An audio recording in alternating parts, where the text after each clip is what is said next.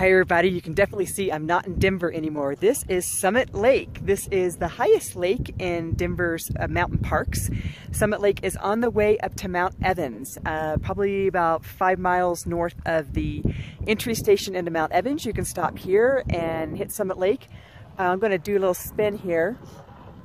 You can see all around we're kind of in a bowl, and you can actually park here for $5 and hike up this ridge, and that ridge will take you up to Mount Evans. So it's about a 3-mile walk. If you are interested in elevations above 10,000 feet and hiking up to 14,000, this is your place to come. Also, great wildflower, alpine wildflower viewing here at Summit Lake.